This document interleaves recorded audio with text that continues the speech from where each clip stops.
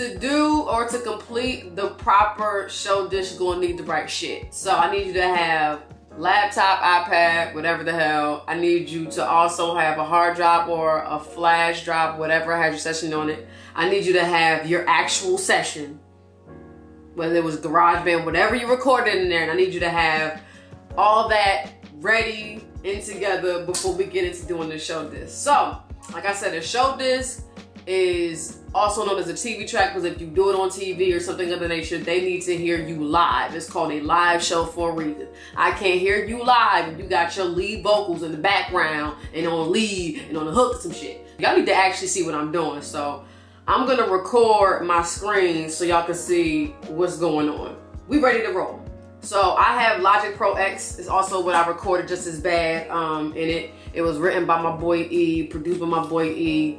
All I did was sing a damn song. So I'm gonna let y'all hear, it. I'm gonna let y'all hear the hook and the verse, going back into the hook so you hear what it sounds fully, and then you'll hear it without the lead vocal so you'll know exactly what I'm talking about. All right, cool, so we're in the session. Cool, so I'm gonna play it from the hook as soon as I can find that mother lover. Boom, so here's the hook.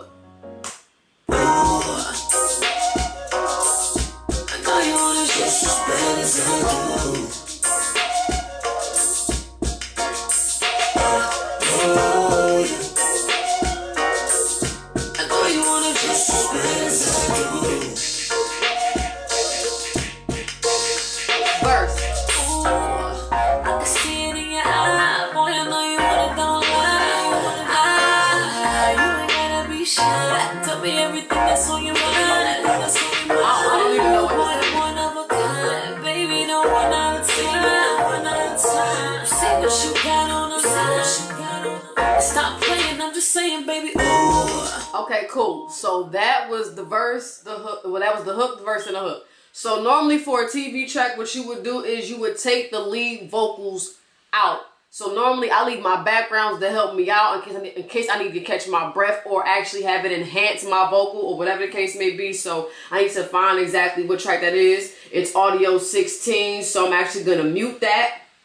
Boom shakalaka. So the lead is muted, but the backgrounds are still on. As a matter of fact, let me mute audio 17 because those are like in and outs. So now when the hook comes in, here's the hook, and the verse comes in,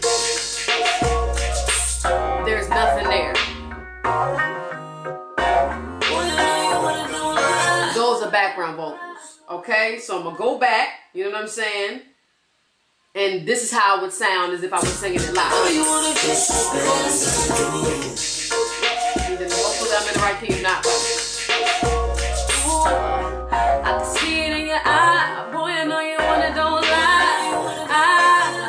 You ain't gotta be shy. Tell me everything that's on your mind. Ooh, boy, I'm one of a kind. Baby, don't run out of time. You see what you got on the line. Stop playing, I'm just saying, baby, ooh. So, if you saw that live, you would know that, hey, I actually sound somewhat, if not all the way, like I do on the record. So, once I would do that, so it would be hook, verse, hook.